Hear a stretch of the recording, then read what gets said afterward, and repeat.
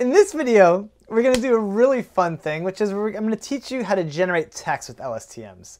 I don't know anyone that doesn't find this compelling. So if you haven't been following along, this is one where it's just super fun to follow along and generate your own text. And I'll show you one of my favorite examples. There's so many of them. If you've seen like crazy gerbil names or band names or human names generated by machine learning. In this case, it's machine learning generated pranks. And you can find more of them on aiweirdness.com. But they actually did exactly what we're doing today. They fed an LSTM a whole bunch of different kinds of things, different kinds of pranks, I guess. And it learned a language model around that. And then it generated new pranks. So how did this actually work? How did recurrent neural networks that we saw predicting time series generate these crazy pranks? What we do is we actually take text, and typically this is on a character level. We take each individual character in a body of text. We take each character and we one-hot encode it. And if you remember, what that means is we basically make a vector where each element in the vector corresponds to a different character. And so here I have my name Lucas, right? So the third element is an L, and so our vector has the third element set to 1 and the other one 0.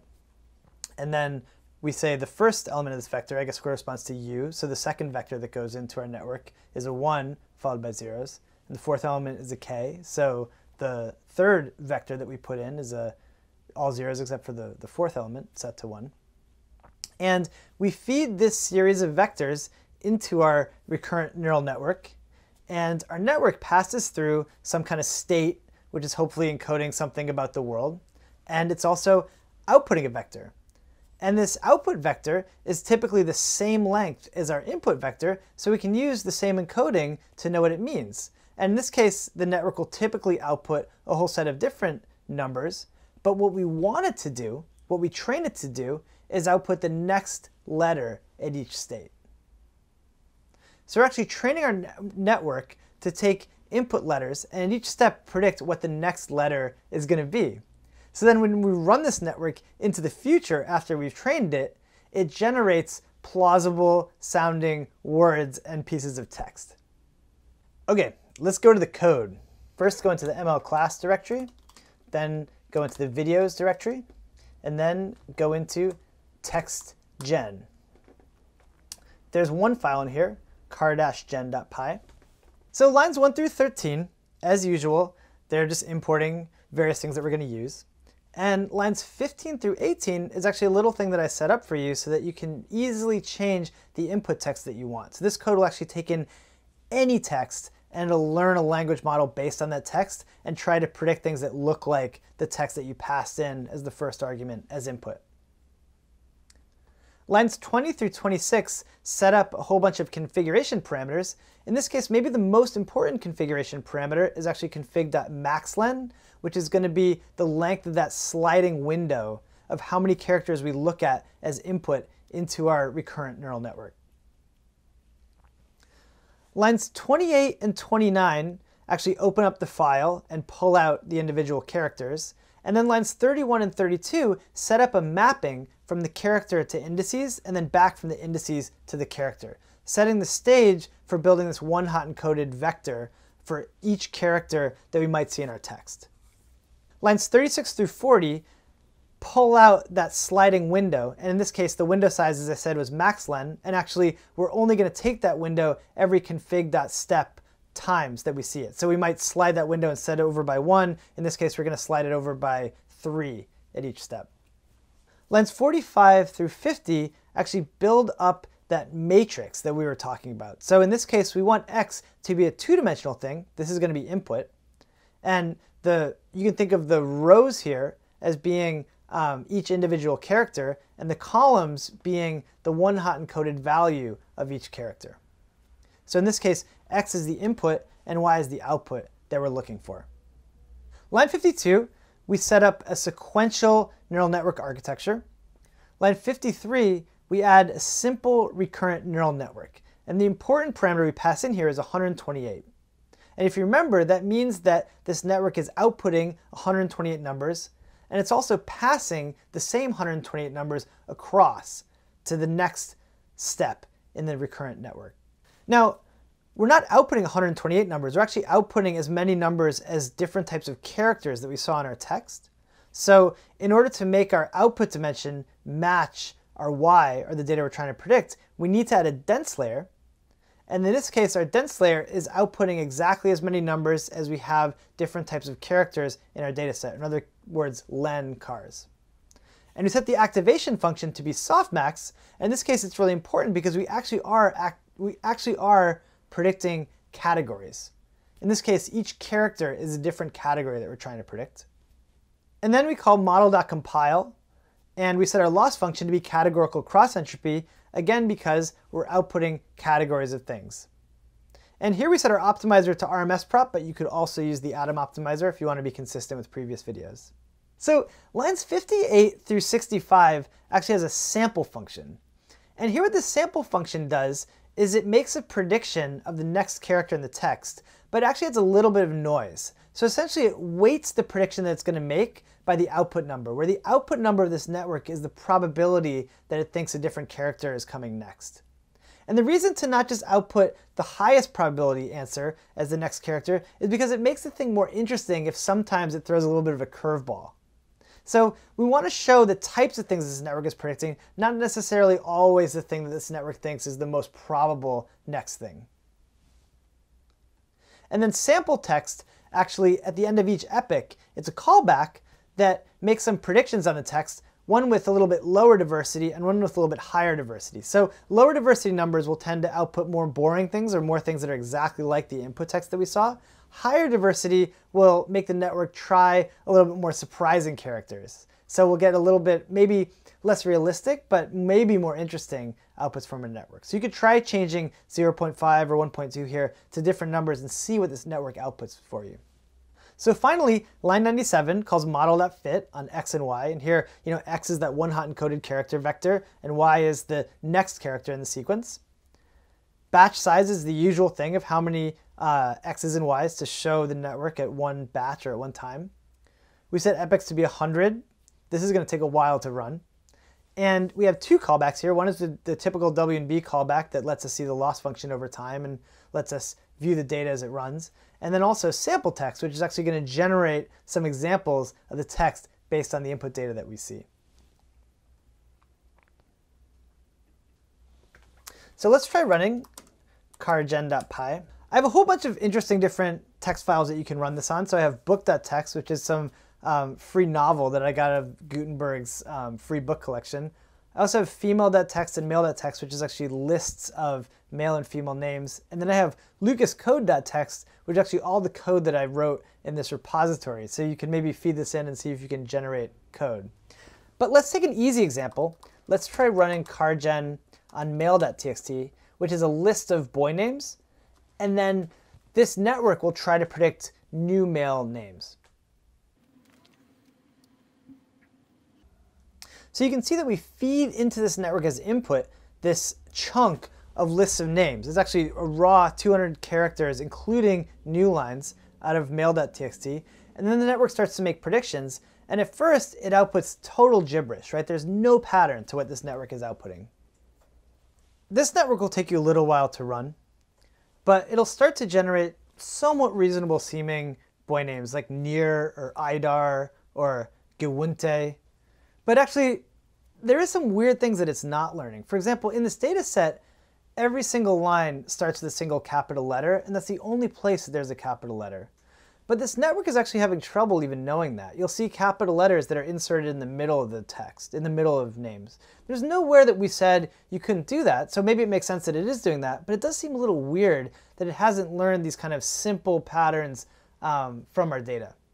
So here's where an LSTM is actually going to make a big improvement. So what's the problem with simple recurrent neural networks? The problem is it's really hard for them to encode long-range dependencies. And it has to do with the way the network is actually constructed. So in this case, inside of each recurrent neural network is a perceptron that's dependent on the previous state and the input constructing the next state. So all it really is a weighted sum and then an activation function applied to the input at that moment and the previous state. And so it's very hard for a network to keep the same state for a long period of time. right? Because if it's multiplying an input state by 0.99, if you apply that multiplication 20 times, it's actually going to be a pretty small number. So if we have an input at one state of a left parenthesis, we know that maybe 15, 20, 30 characters out, we're probably going to see a right parenthesis. But it's very hard for that network to remember that it saw a left parenthesis over more than 4, 5, 6 states because it keeps multiplying it by the same number, whatever that parameter is on the input state. Back in 1997, long short-term memory networks were invented to solve this problem, to be able to encode long-term state and also short-term state. And they're usually presented with a confusing set of equations. And what I'm going to try to do is explain what these equations mean and also give you some intuition around how LSTMs work and how you might modify them or where you might want to use them.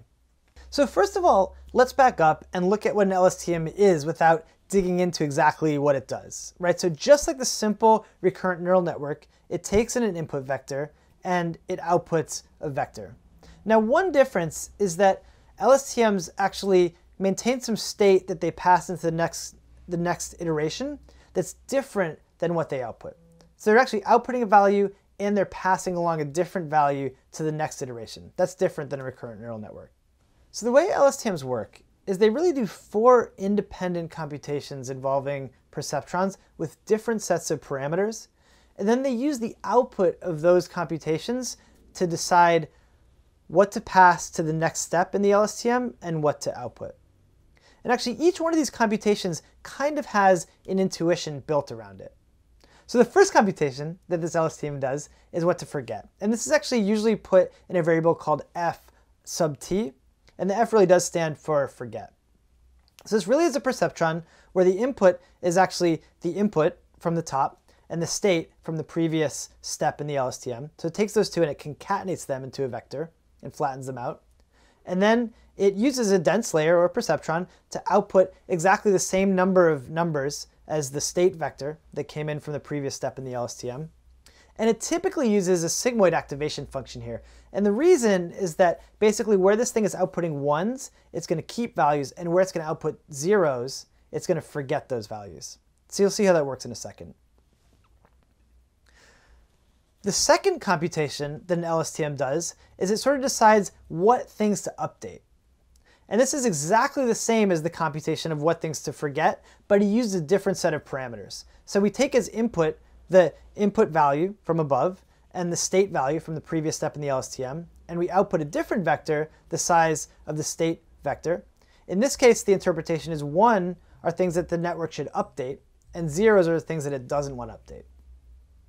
The third calculation that it does is it decides kind of what new values it might want to use. So this is typically put in a variable called c with a tilde on the top, sub t.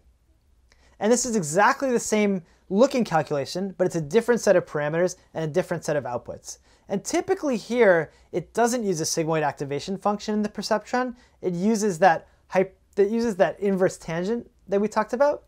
The important thing to remember is that that can output numbers from -1 to 1. So these aren't just numbers between 0 and 1, they're numbers that could be from -1 to 1. The final calculation that a perceptron does is it decides basically what it should be outputting.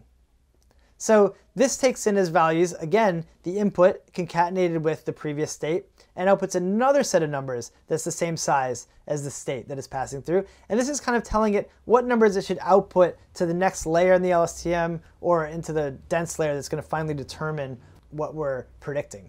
And we put this all together in a formula that I've written out. So the next state is actually equal to the previous state times the forget vector. So this is an element-wise times, right? So it's not a vector multiplication. It's basically doing an element-wise multiplication. So the things where the forget vector is set to 0, those states are essentially removed, and the things where the forget vector is set to 1, those states are kept and passed into the next state. And then it adds to that previous state in the update calculation times the new candidate states. So where the update activation is set to 0, it doesn't use the new candidate things, it just keeps what it had before. And where the update activation is set to 1, it passes across the complete value of the candidate updates. So how does the LSTM use these 4 values to decide what to pass into the next step in the LSTM and what to output? Well, the way it decides the next state is it takes its previous state, and the first thing it does is it multiplies the previous state by the forget vector. And so what happens here is basically where the forget vector is set to 0, those elements basically get removed. They get erased because anything times 0 is 0. And where the forget vector is set to 1, it keeps those elements because anything times 1 is itself. It takes that result and it adds the update activation times the candidate vector. And so here where the update activation is 0, kind of ignores the candidate vector, basically passes through whatever it had. And where the update activation is set to 1, it does a complete update with some new value. So in this way, it's really easy for an LSTM to encode long-term memory. As long as that update activation is set to 0, and as long as the forget value is set to 1, that means that this thing is actually just passing into the next state exactly what it saw in the previous state. Then it actually outputs a value that's the output activation times typically the hyperbolic tangent of what it's passing through into the next state. So then the output is actually the output activation vector times an activation function of the next state that is passing through. So what this means is that the LSTM doesn't actually always have to output the same thing that is passing into the next value in the LSTM. This gives it more power to do different things. One more quick aside is that you'll often see the hard sigmoid function used instead of the sigmoid function. And so what this means is this basically almost like a discretized version of the sigmoid, which really lets the LSTM pass out 1s or 0s in a way that you never get exactly a 1 or exactly a 0 from the sigmoid function. So actually, Keras uses this internally in the LSTM instead of the sigmoid function, and it can make the computation a little easier. So if all of these details feel really crazy to you and you're like wondering where they came from, it turns out that there is some research that says that they're actually all not really necessary. There are lots of ways to modify these calculations, and LSTMs still work reasonably well. But these calculations have some good properties. It allows the LSTM to keep long-term memory, which is super important, and it also allows us to efficiently do the backpropagation calculation. So you can imagine that calculating all these parameters inside of our LSTM across a lot of different states could be an expensive calculation, and it is. And so these operations that we have are really optimized to making that calculation as efficient as possible. And you'll appreciate that when you run LSTMs, because even with this optimization, they're still pretty slow to find the optimal values. Here's the really important takeaway to know about LSTMs before we go back to the code, which is that LSTMs tend to be more powerful than simple RNNs, and they're much better at finding long-term dependencies, but they have more parameters and can be slower and can sometimes be more prone for overfitting. But it's actually really easy to add LSTMs to your code. If I go into CarGen and I scroll down where I see simple RNN here, I just change that to LSTM. I save my file, I kill my program, and now I can train my LSTM on male names and see if it can learn more intricate, more expressive patterns. If you let this LSTM run for a while, and I really do mean a while, I think this took me 15 minutes to actually get this data out, you'll see that it learns much more certainty about boys' names. The names are more realistic, and it's not making basic mistakes. It's actually never putting a capital letter after the first letter, and it's very rarely forgetting to capitalize the first letter in the name. In fact, because my input data was in alphabetical order, it funnily outputs boys' names in alphabetical order. So, here we happen to give it as seed data things in H's. So we're getting things like Harare, Hersir, Harame. These really do feel like somewhat realistic boys' names. And I do have some other fun files in here. So I have, like I mentioned, female names. I also have my code, so you can actually run this on my code and see if you can generate working code. This will be fun homework for you. But before we go, I actually want to show you one more type of recurrent neural network that you should know about, which is GRUs, or Gated Recurrent Unit. LSTMs got super popular a few years ago, but they were actually invented a long time ago. And so some people went back and kind of looked at the assumptions behind LSTMs and wondered if they couldn't make something kind of more efficient or more principled. And so a gated recurrent unit is actually a simplified version of an LSTM that can often train faster and give you equivalent performance. So you can see that there are actually less equations here. And there's really two important differences. The first thing to know that's a major difference is that we're not passing a different value than we're outputting. So actually the output value here is the same value that the GRU passes into the next step. So that's not true of an LSTM, but it is true of a gated recurrent unit. The second thing is that we only have 3 vectors that we're calculating, not 4. And the reason is that if you go back to an LSTM, it's sort of deciding what to forget and it's deciding what to update. And that might seem a little bit redundant, right? Because if you're forgetting it and you're not updating it, what are you really doing, right? So in this case, it sort of merges that sort of update vector and that forget vector into a single vector. So it basically has the update activation, and that's set to basically be 1 minus the forget value. In this case, it's called z of t for some reason. But it's one number that basically decides what to forget and what to update. So also very easy to try out gated recurrent units. We can go back into the code, and where we see LSTM, we just change it to GRU, and that adds a gated recurrent unit layer. And actually, when I run this, I find kind of what you'd expect from some of the theory or some of the results, which is that, you know, it basically runs about as well as an LSTM and trains a little bit faster. So today, we went through exactly how simple RNNs, LSTMs, and GRUs work. So hopefully you have an intuition about where you can apply them and why you should use them. But maybe more importantly, we saw for the first time how to take text and turn it into time series data, and how to take that time series data and make predictions, and then how to use those predictions to make crazy pranks or internet memes generated by machine learning. So I think this is one of the most fun interactive sections, and you can take this code, you can literally take this code and take any data set that you want in any kind of character encoding in any language you want and generate all kinds of interesting predictions. And if you do make some interesting predictions, please send them to me. I would love to see what you come up with.